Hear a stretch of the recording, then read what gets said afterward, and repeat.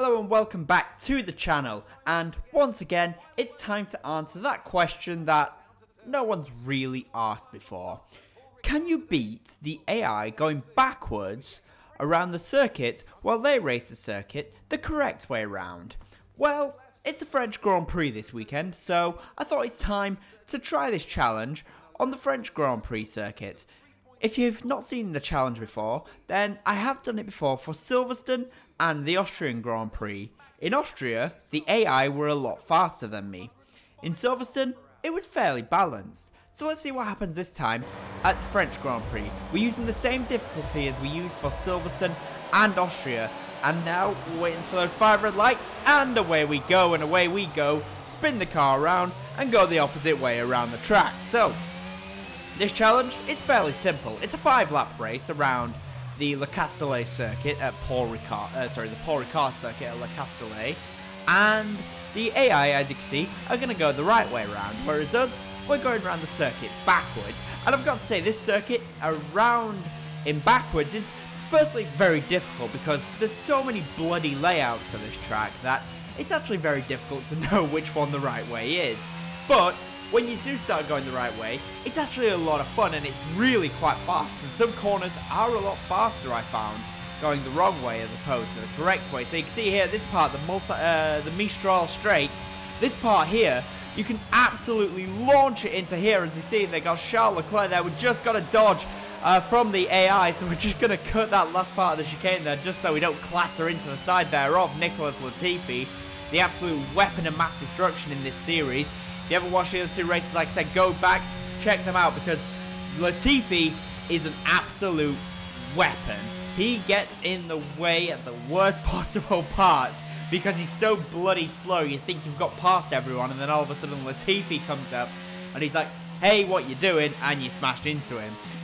But we actually managed to survive the first lap, and this part of the track as well I found to be really quite quick, especially this corner here, which is the last corner in reverse, but the first corner going the right way around. You can take so much speed into turn 1 when you go the opposite way around. And as we end lap 1, we've got a healthy lead there over Charles Leclerc, so it looks like we're leading for once at the end of the first lap. And you can see there as we start lap 2, we've got a healthy gap there over everyone. But yeah, Leclerc, we've got a nice little gap over, and it'll be interesting to see as we go into it once again. And we just dodge Charles Leclerc that time around in the chicane. You can see that this is how this challenge gets very interesting, because we meet them at different parts each lap, and this time around we met Leclerc just as we were going into the chicane, so we have definitely gained time on Charles Leclerc this time around.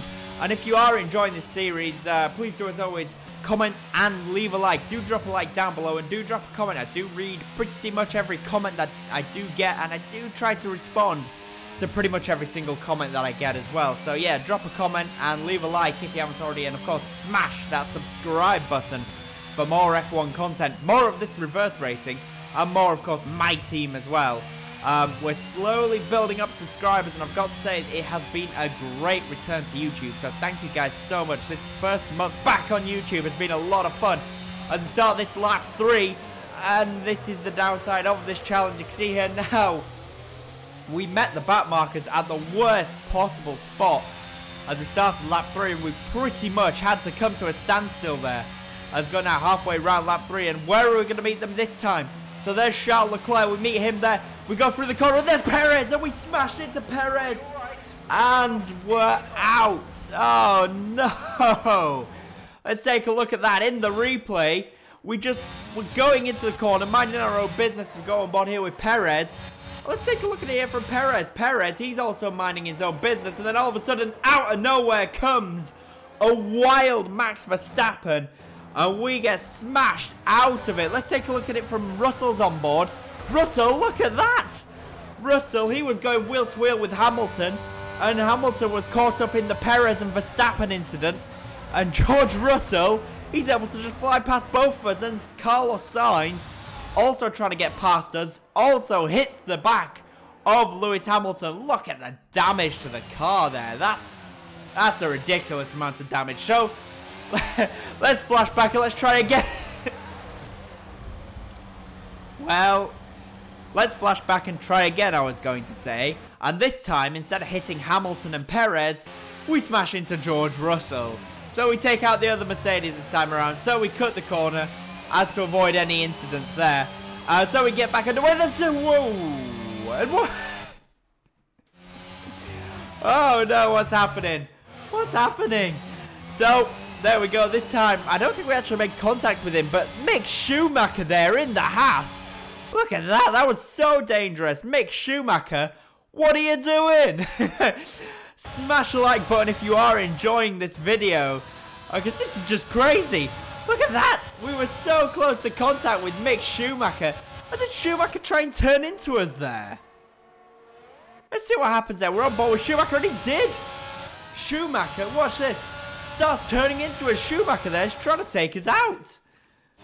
I thought that was a bit unfair. And then Latifi at the end, the absolute weapon of mass destruction. Go Tifi right at the end there. Also tries turning into us. What's going on in this race? Smash the like button if you are enjoying this video. That's just crazy. No idea what's happening there. You can see it now as we go to the next lap, and are you okay? And now we crash with Alonso. Now we crash into Alonso. That's another incident. That time we were just trying to get to the outside there, but I think as we were going, we went very pedestrian, and basically what happened was we didn't commit to it enough, and yeah, then we just smashed into Alonso. So now we've hit the back of Alonso. So, we're going to try it again. This time, that's a pretty cool shot, by the way, actually, with us and Leclerc. We're going to commit to the outside a little bit earlier. And this time, we're able to get around the outside of everyone. So, there we do. We get past everyone. But then there's Nicholas. That looked bad. Are you alright? Let me know you're okay. Well, we got past everyone. And then once again, we got round another corner before we had another crash.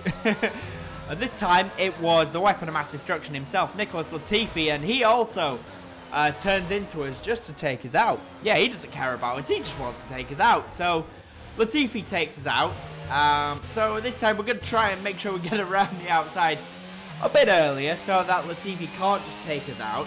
And this time, we managed to dodge Nicholas Latifi, and this is actually the last lap of the race. So, I think it's the last lap anyway.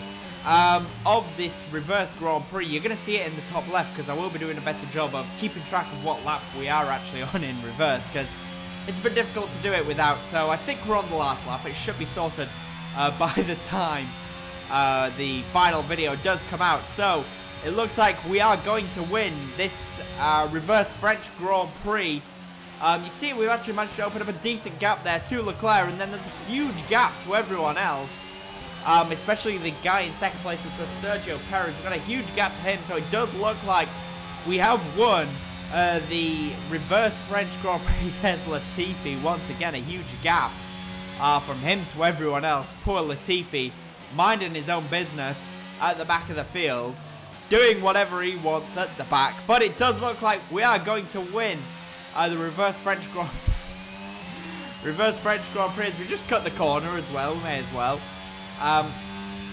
Just cut the corner just by a little bit, and here we go now into the last corner, and it's a dash to the line. Now we're going to beat Charles Leclerc. Yes, we do. We win the reverse French Grand Prix. I hope you guys enjoyed that video. Hit the like button if you did. We do win the reverse French Grand Prix. Charles Leclerc sets the fastest lap, but Leclerc does win according to that, but we actually win the Grand Prix. And for all time's sake, let's just smash into Latifi and take him out. A great race then, and a fantastic victory here at Paul Ricard. So Natalie, what do you think helped them deliver this result? So I've got to say that was a lot easier than the Austrian Grand Prix. The Austrian race, the AI at the same difficulty as this one, were a lot faster than us going the correct way around versus us going the wrong way around. And I suppose that's to be expected, because the Austrian Grand Prix, it's a lot tighter in reverse at certain areas, whereas the French Grand Prix in reverse, okay, it's tight in a couple of areas, but there's actually a lot of corners which are a lot more open going the wrong way around, surprisingly. So you can go a hell of a lot faster going the wrong way around. And I've got to say, Codemasters, you need to sort out the trophy for the French Grand Prix. We need the gorilla this is Paul Ricard. We have the gorilla. We're supposed to have the gorilla, so hopefully we can get that one sorted out in a patch, guys. But yeah, that was the reverse French Grand Prix. I hope you guys did enjoy it. And yes, it is faster to go backwards around the Paul Ricard circuit versus the correct way around. So as always, guys, comment, leave a like, and if you haven't already, of course, subscribe to the channel. What are you doing? Why haven't you subscribed to the channel? There's so much good content. Subscribe to the channel for more F1 content. And thank you guys so much for watching. I'll see you again soon for more F1 content. Thanks for watching, guys. Bye.